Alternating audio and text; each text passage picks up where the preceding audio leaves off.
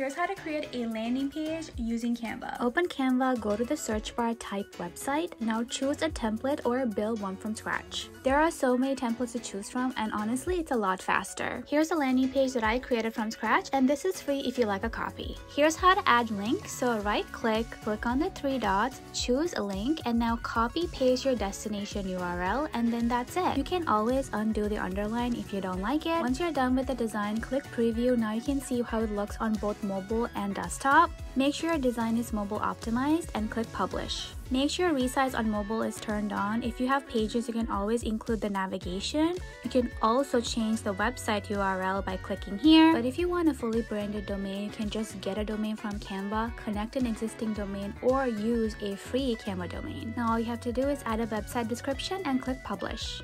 If you like this exact Canva template, you can get it for free on my profile. Follow for more Canva tips.